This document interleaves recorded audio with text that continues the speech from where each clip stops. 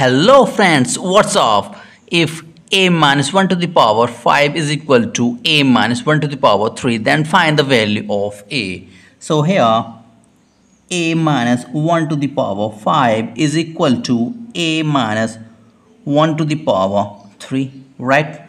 So here a minus 1 to the power 5 minus a minus 1 to the power 3 is equal to 0.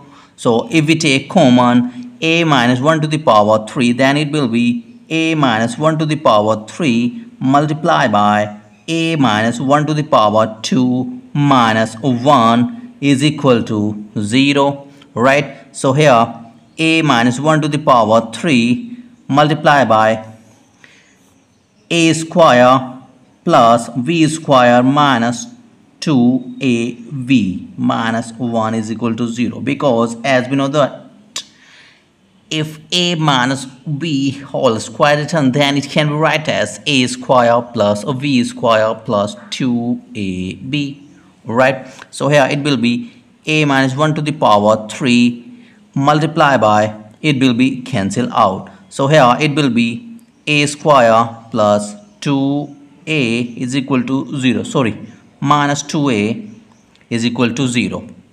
So here if we take common a, then it will be a multiplied by a minus 1 to the power 3 multiplied by a minus 2 is equal to 0, right? So here a is equal to 0 and a minus 1 to the power 3 is equal to 0 and a minus 2 is equal to 0, right? So here a is equal to 0, and from this we will get a is equal to 1 comma 1 comma 1, because the power is 3, then it will be 3 times 0.